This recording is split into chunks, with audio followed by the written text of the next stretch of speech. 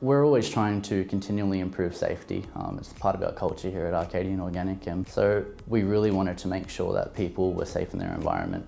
And to do that, we needed people to respect the forklift exclusion zones. And the best way to do that, we believed, was to implement the halo system around the forklift. So the halo system is a red light beam which is emitted from the forklift in every direction around the fork to ensure that nobody comes within that exclusion zone. Ever since implementing the new systems, I've noticed people are a lot more observant of their environment, so the signage has played a big role in that, as well as the halo system. I personally feel safer in the workplace knowing that I have a visual representation of what's going on around me, not just an audio cue from when a forklift's reversing.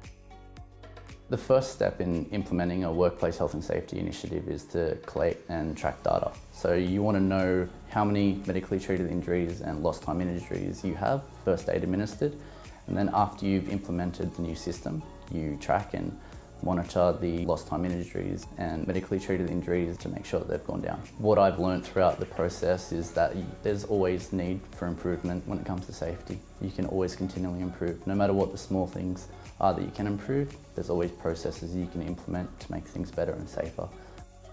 Anyone can be a safety champion. It's up to you to take that first step.